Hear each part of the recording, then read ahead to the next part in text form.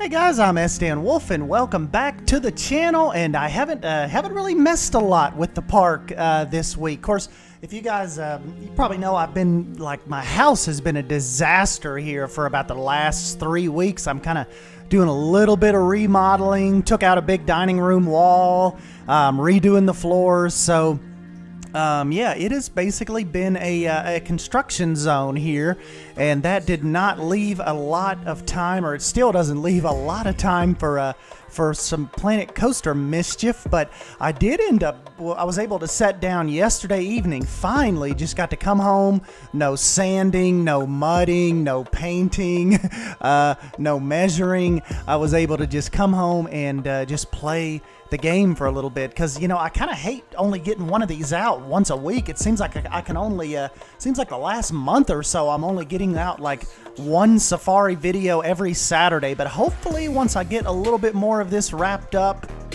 I can get at least 2 episodes out a week, and we can start moving, you know, just moving a little more towards the finish. I'm not out of space, but, you know, the park has definitely, you know, over the last, you know, couple months, it's come into its own now. So we've made a lot of good progress, had a lot of fun with it. But yeah, so, you know, to keep from ranting on any farther, I basically started the Chimp Island out here. So the whole idea of it was to kind of have like a, you know, a mysterious type of ruins and an island, you know, that the chimpanzees inhabit out here, and the guests can kind of flank it from each side, and yeah, you know, just kind of watch them do their thing throughout the day. And I kind of did, you know, wanted to make it to where we could give them enough little cover to kind of escape everything out there, and you know, get away from the people if they need to. But still, I like put a lot of their play equipment and stuff like that kind of more prominent up front, you know, so as you're walking by, kind of entice them to be out there a little more, so the guests can get a good view. Then you'll notice, I don't know, yeah, here in a second, I kind of peel off to the left, and I put a set of lockers over off to the left, and we'll talk more about that when when we get into the real time. And then if you keep going straight, kind of straight right, towards the end of this path you're looking at, I was thinking that would be a perfect spot for an insect house. So I know a lot of you guys were saying, oh man, you need a nocturnal house, you need an insect house. I kind of want to do both of those things, but over here I think would be perfect for the for the insect house. So we'll get some kind of cool facade going. Maybe get the big, you know, the big scorpion out front or something. You know, we'll come up with something cool. But you know, as usual, I have to give another big shout out to Dead Eye Duck for his awesome chimpanzee variations here. I've got a foraging one, I've got a straight standing one, and I have a sitting version now. And it is so cool when he comes up with the multiple versions instead of me just kind of having to repeat it out there.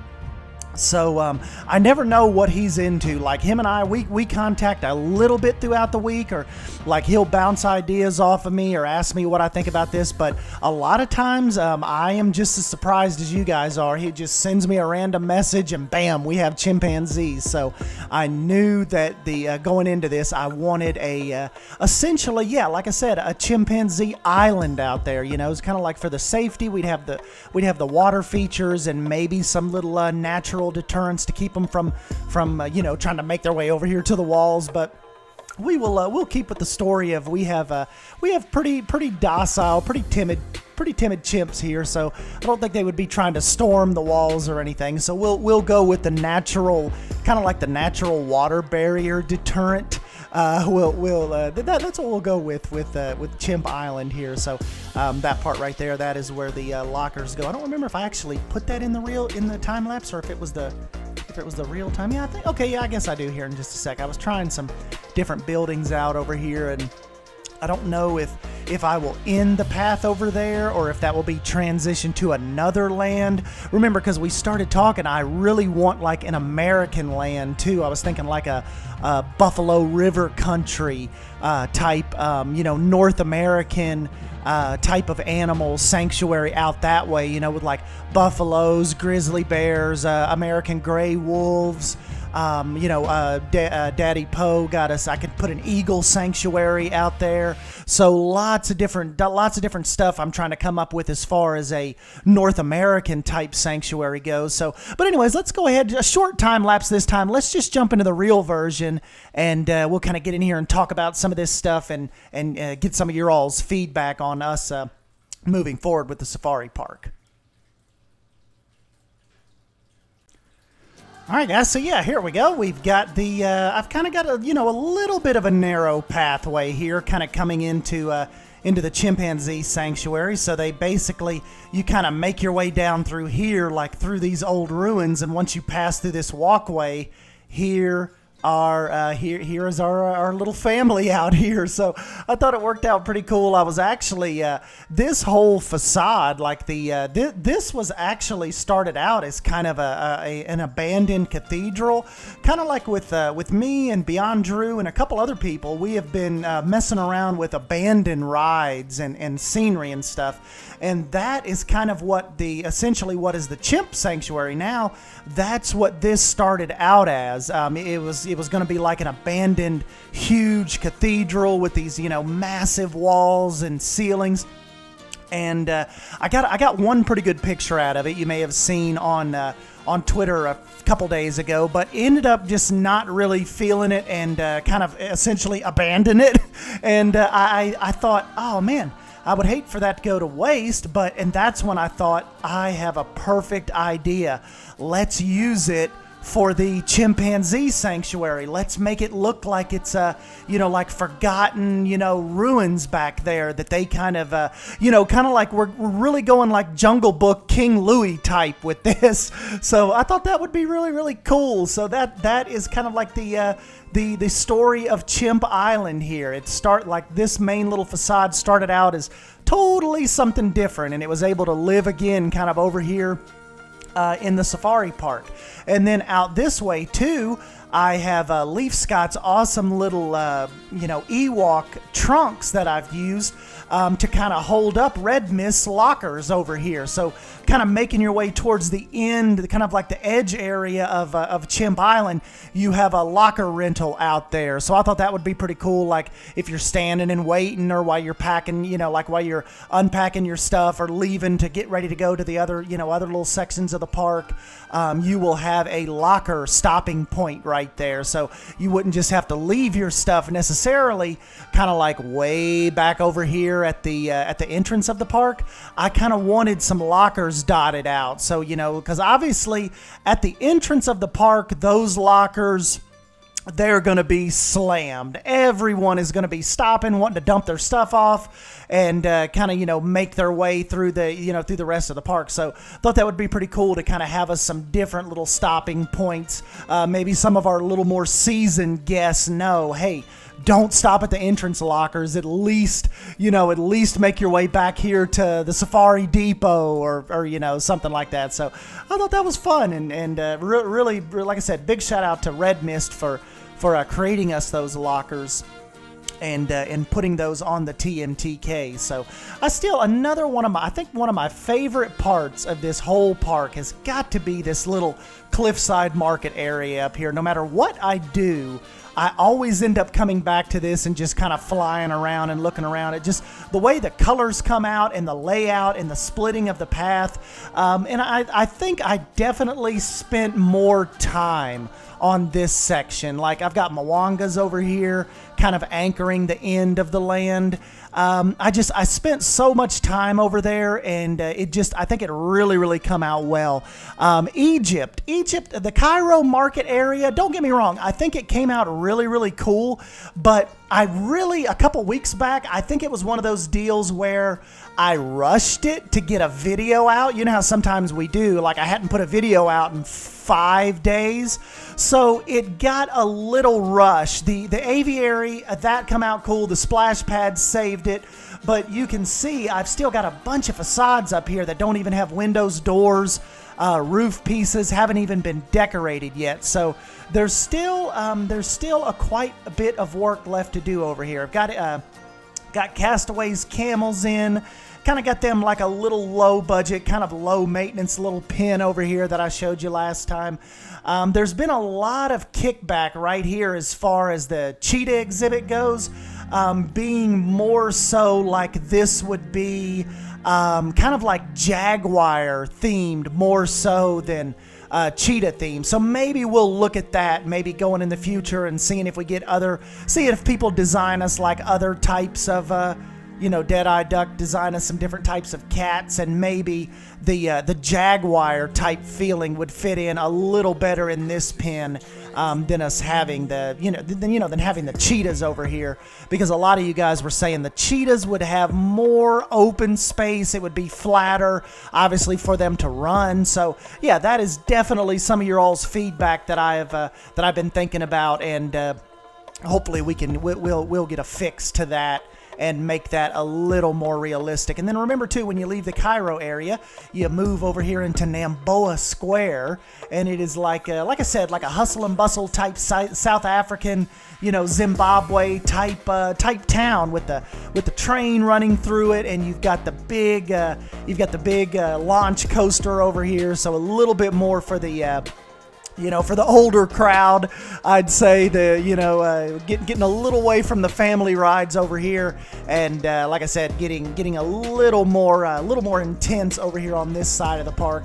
And of course, too, it ties in really well with our lions being on this side of the park. So Deadeye said he's working on some females, some cubs. So once he gets those on the workshop, we will kind of enhance our little pride here and kind of bulk that up, get the actual enclosure finished, so the lions aren't escaping and trying to maul people up here.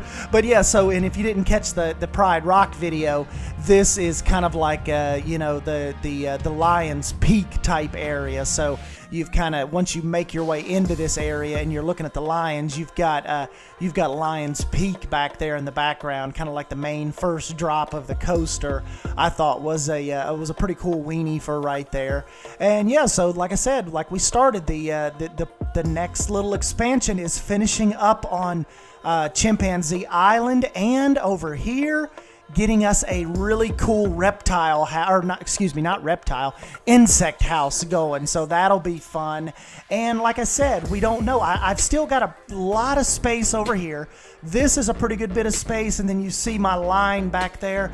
I think more over here will be cool to do Buffalo River country, and we'll, because the mountains and stuff from Lions Peak kind of will help separate the North American area. So I think it'll work out pretty cool. And then of course the Chimp Island mountains are a good separating point for Buffalo River country. So any of my animal modelers out there, if you're thinking about doing us some American animals, I would greatly appreciate it. I'm talking wolves, bears, black bears, grizzly bears, bison, anything buffalo, anything like that you want to come up with. I would greatly appreciate it to get to so I could start on the American area. And another thing too, Daddy Poe was working on some bear variations. Anybody out there working on them, I really like your guys' idea of this being a panda exhibit, like a panda sanctuary, or a Komodo dragon type sanctuary. So for anybody that's new, this is kind of like our tiger sanctuary over here. And so our tigers are down in this exhibit, and this is kind of like our East Asian, Bangladesh, Nepal, really mysterious type of like little East Asian market area. So I thought what we would do is, remember how I said in the last video, here's the elephant, the African elephant sanctuary down here.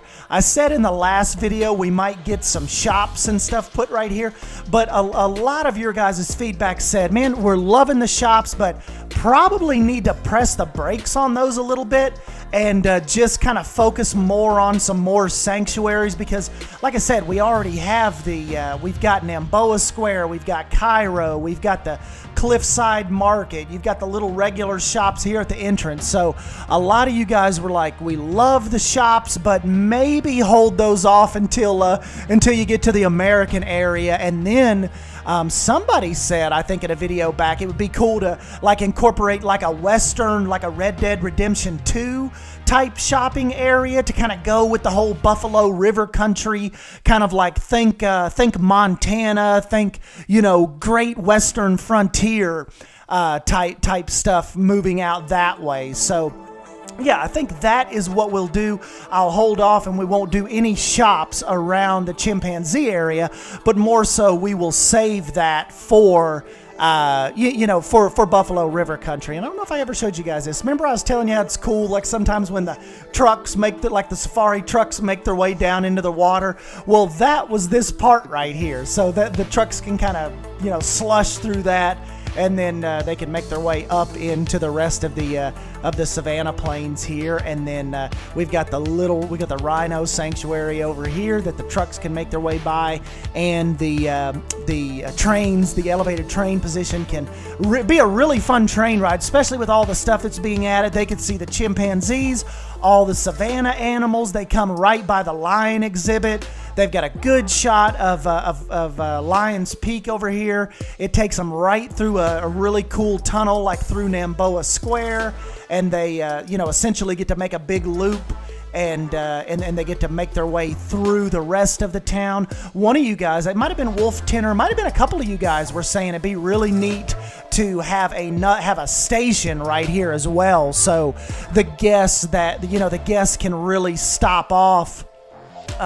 They can really crisscross a big portion of the park, because you see the main station right here.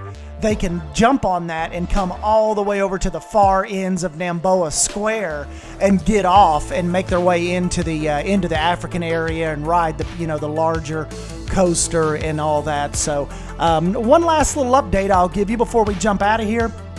I think I will scratch the Main Street area, and what I want to do is, you can see I've got the path kind of coming here and doing a real janky, 90-degree turn.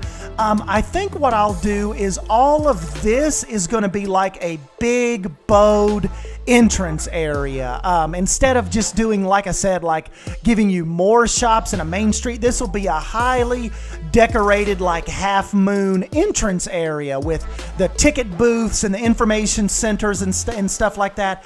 And I figured I could do like all of this out here will encompass the huge, really cool parking lot that I want to do. And then of course we'll have a roundabout here for the buses and people dropping people off. But yeah, all of this out here can essentially be the big parking area, and this will bend around as a really cool half moon entrance area with maybe animal statues and stuff like that. So, and then of course we'd want to give it a large parking area. And I was thinking over this area, because you know the Buffalo River country will be more over there.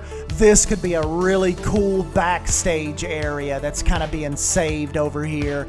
And then of course too, you know, as more animals pop up on the workshop, we can come up with different enclosures. You know, we'll have all of this space over here for certain animals. Like I said, Buffalo River country can go back here. We've got room for log flume rides. Maybe Buffalo River country's signature attraction can be like a swinging mine train or like a wooden coaster. But yeah, guys, like I said, just let me know your thoughts down below. You guys dictate, like I said, a lot of essentially, you know, what ends up happening with this park. So I'm always interested to see kind of what you guys say next, or kind of what you want to see happen next, or what have I forgot, you know, that hasn't been touched on or worked on. So yeah, just give me your thoughts down below on all of kind of what we're working on here and what we have going on, and we will try to get some of your ideas implemented. So anyways, guys, I'm Sdanwolf. Thank you for stopping by and hanging out with me here for this next little update. And yeah, don't forget to smash that like button if you end up enjoying this series, and don't forget to subscribe for more Planet Coaster content. And I will catch you guys in the next video. Thank you. See you guys.